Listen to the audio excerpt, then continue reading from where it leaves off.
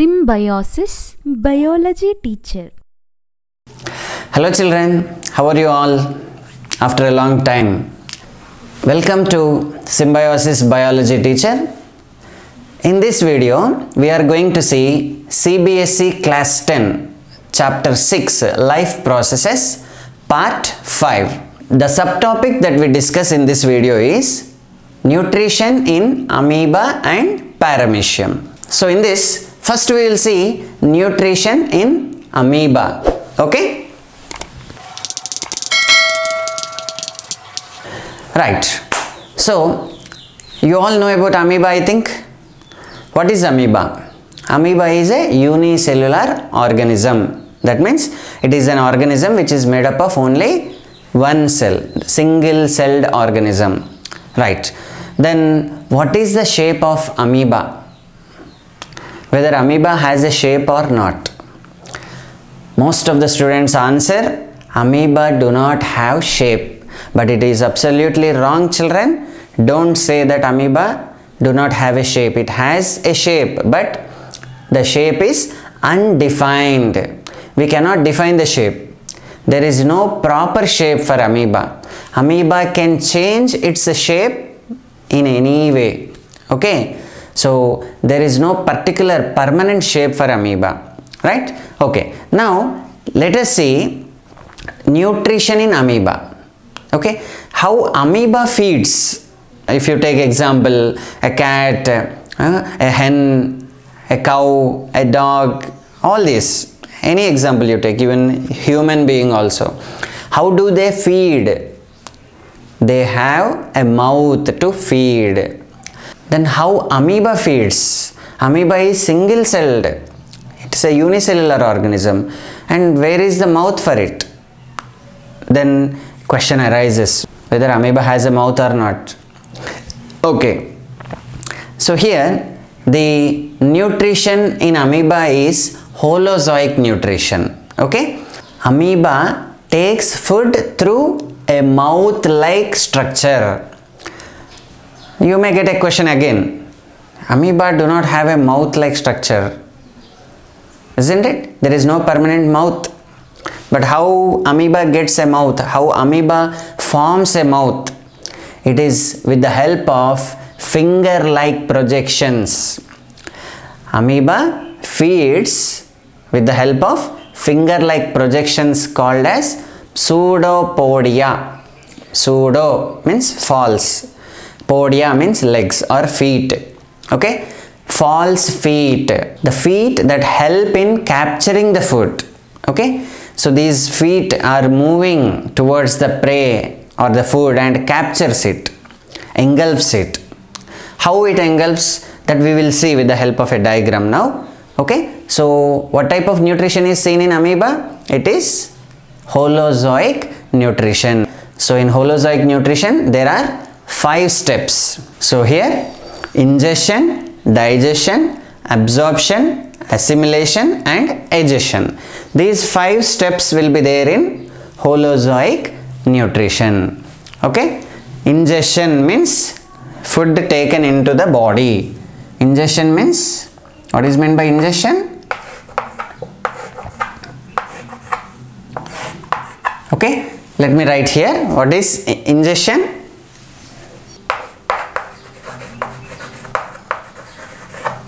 Taking of food into the body. Okay, that is ingestion. Right? Generally, how do they take food into the body? With the help of mouth. Okay. Then digestion. What is digestion? Breaking of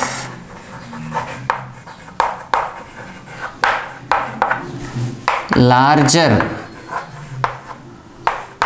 food particles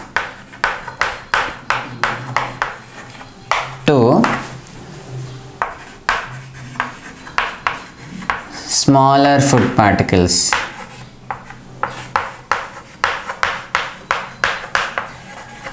Okay? Breaking of larger food particles to smaller food particles, or You can use larger in the sense complex food particles into smaller food particles. Here smaller in the sense simple food particles. Okay, breaking of larger substances into simple substances. I mean complex substances to simple substances, or larger food particles converting into smaller food particles is called as digestion. Then what is absorption? The digested food from digestive system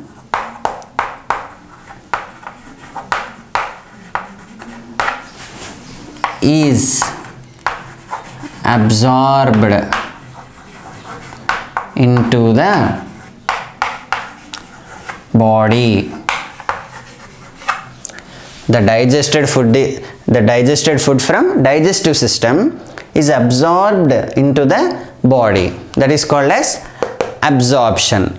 Okay, how the food is absorbed into the body? If we take example of human beings, the blood absorbs the digested food from the intestines. If you take some other example, for example amoeba, how the food is absorbed? The food is simply diffused here. But if you take example of human being, then the food from one place. Human being is a multicellular organism, not unicellular. We are made up of many cells, some thousands and millions of cells. Okay, the digested food from intestines is distributed to all parts of the body. By whom? The blood, the circulatory system is taking care of that. Okay, now let us see the assimilation. What is assimilation? Whatever the food which is distributed to all parts of the body, the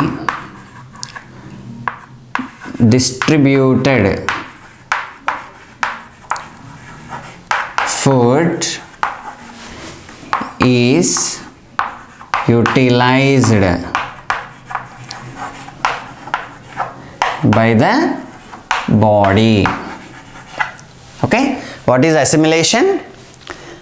Assimilation is nothing but the utilization of distributed food. Okay, the distributed food is utilized by the body. Okay, how it is utilized? For example, we are doing different sort of works. For that we need energy. For getting energy, for releasing energy, we have to undergo one process, that is respiration. What is respiration here again? Breaking of food molecule into pieces.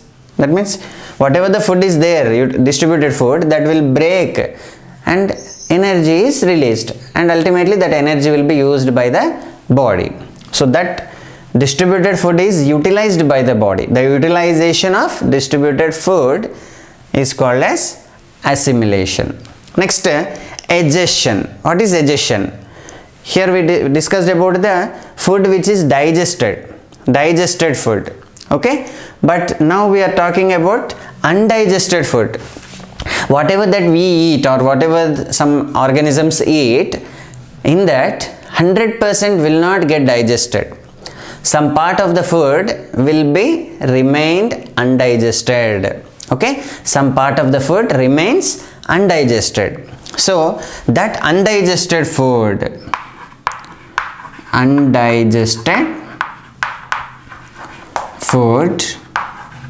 is sent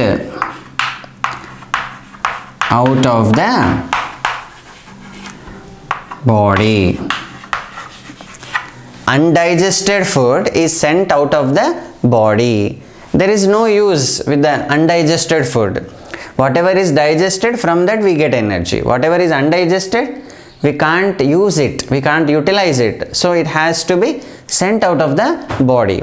Again we have to take fresh source of energy, that is fresh food we have to take again. Now just we have discussed about the Holozoic nutrition and its steps. So this Holozoic nutrition is seen in amoeba. So now we will see nutrition in amoeba with the help of a diagram. Okay children, So this is the diagram which is showing nutrition in amoeba. Already just now I discussed the 5 stages of Holozoic nutrition, that is ingestion, digestion, absorption, assimilation and egestion. Okay, so these 5 stages we will see in this 8 diagrams. Okay, first stage is normal. Amoeba is in normal stage. Okay, then second, third, you can see here ingestion, second and third, these two, this process, this stage is ingestion. Ingestion means the amoeba is trying to take the food inside. Okay, here the food is not inside the body, here almost inside. Okay, it has captured.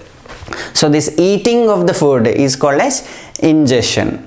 Then after eating the food, the amoeba forms a round or circular bag-like structure or sac-like structure, and you are calling it as food vacuole because food is stored in it. Okay, so in this digestion, in the stage of digestion, what happens? The enzymes, some chemicals are there which will digest the food into pieces. So these enzymes which are present in the cytoplasm, you can see this all yellowish part is called as cytoplasm. In all these stages you can see the yellowish part is called as cytoplasm. I am writing here, it is cytoplasm. So here from the cytoplasm the digestive enzymes enter into the food vacuole. Okay, some other cell organelles will help in the digestion which occurs in the food vacuoles. Okay children, now after digestion, what is digestion? Breaking of complex molecules into simple molecules. Okay, after digestion you can see here these bigger particles are still converted to smaller particles. Okay, first the food was bigger in size, later while digestion is going on the food particle size decreased. Okay, after that still decreased. Now what happened? The next stage is absorption. What is absorption? The digested food which is digested is distributed to other parts of the body. You can see here small pink colored dots I have shown here. The food material is absorbed into the cytoplasm. It is distributed into the cytoplasm, and that stage you are calling it as absorption. This occurs by simple diffusion only. Okay, then assimilation. What is assimilation? In assimilation, what happens? The food particles which are distributed to all parts of the body are broken by a process called as respiration to release the energy and use that energy for doing different activities. Okay children, so assimilation means utilization of the digested food, right? Then egestion. You can see here children, during digestion process everything is not digested. All these pink colored ones are digested particles and these orange colored ones are undigested particles or undigested material. So here undigested material will be left over. Now the food vacuole tries to move towards the surface. You can see here the food vacuole is somewhat inside, but in this diagram you see the food vacuole moved to the end of the cell membrane. It moved towards the cell membrane. Okay, so that again the food, the undigested food can be sent outside. So here you can see the undigested material. This is not digested, it will not be used by the cell. So it has to be sent outside. Now after this stage again egestion. This is assimilation. All the food is utilized. Then egestion. Here you can see the waste particles, no children? Still they are in the body only. Now you see here the pseudopodia are formed again. Just the cell membrane separated here and formed pseudopodia again. Then slowly the pseudopodia will come back to normal position. You can see here. Now the undigested material is outside the body, outside the amoeba's body. This is called as egestion. Okay, this process of sending the undigested food outside is called as exocytosis. The process of taking the food inside the body is called as endocytosis. Endocytosis means cell eating. Okay, exocytosis means cell excreting. Okay, something cell is taking inside is endocytosis. Something the cell is sending outside is by exocytosis. Okay, here you can see almost the pseudopodia are normal again, isn't it? The food is, I mean the undigested food is outside. Here also the undigested food is outside. Again the amoeba will become normal. Again when it tries to feed, whenever it gets hungry, then again it will catch the prey by forming the pseudopodia. So this is how the amoeba performs the nutrition. Okay children, what is the nutrition in amoeba? Holozoic nutrition. Now let us see nutrition in Paramecium. Paramecium also undergoes Holozoic nutrition, and this also has 5 steps. Same steps, that is ingestion, digestion, absorption, assimilation and egestion. Okay, right. So here now let us see nutrition in Paramecium with the help of one diagram now. Okay, right. So this is the diagram of Paramecium showing Holozoic nutrition. Okay, with this one diagram we are going to see nutrition in Paramecium. Okay children, so this is the shape of Paramecium children. This is slipper shape. Okay, this Paramecium is in slipper shape. It has a permanent shape. Okay, and it is also having a permanent mouth like structure. It is not like temporary mouth which is present in amoeba. It is a permanent mouth like structure. Okay, so where is this mouth in this Paramecium? You can see here oral groove, a groove. Okay, this Paramecium, it has a small pocket like structure. How we have a pocket to put some articles, in the same way there is a pocket like structure. This body, this Paramecium, which is unicellular, has a pocket like structure. We call it as a groove. So these yellow colored dot like structures which I have shown here, they are food particles. And where Paramecium is living, you know, it is living in water. Okay, surrounding Paramecium, everything is water only. Okay, and what it feeds? It feeds on food particles which are present in the water. It not only selects food particles, along with food particles it takes water also. There is continuous movement of water through this oral groove. Okay, so how the food moves inside? I want to tell you the difference of taking or capturing food in amoeba and Paramecium. Amoeba captures the food with the help of pseudopodia. Food is at one place. Amoeba is going towards the food with pseudopodia. Whereas in Paramecium it is not like that. The Paramecium is absorbing the food, I mean diverting the food towards the oral groove. How can it move the food inside? How can it absorb the food inside? It is because of the movement of cilia. Here you can see, cilia, short hair-like structure surrounding the body of Paramecium. We call that as cilia.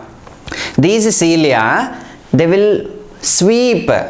How we sweep the dust with the broom, in the same way, these cilia sweep the water along with food particles into the oral groove. So this is the oral groove, like a pocket. Okay, from that oral groove through mouth like structure, this is called a cytostome. Cyto means cell, cyto means cell, stome means mouth, cytostome means cell mouth. This is one cell only, no? So this is a mouth for that cell. Okay, we call this as cytostome, nothing but mouth. Through this cytostome, the food and water enters inside, and here inside the cell a vacuole will form. What is that vacuole called as? Food vacuole. Whatever the food is there, to that food a membranous structure or a sac like structure covers it, and this is called as food vacuole. So how the food vacuole is formed, you can see here. This food vacuole will move through the cytoplasm in this manner, okay, from this side to this side, from here, from here, from here, again from back of that slowly it comes towards this side, and at last through a pore or through an opening, this is called as anal pore. Anal pore, okay. This is mouth, like how this is an inlet, mouth is an inlet, no? In the same way anus is outlet, but we are not calling it as anus here, instead we are calling it as anal pore, anus like structure, okay. So this is outlet through which the waste or undigested material is sent out of the paramecium's body. Okay children, you can see here how the food is entering inside. After entering, it forms a food vacuole. Then this food vacuole moves.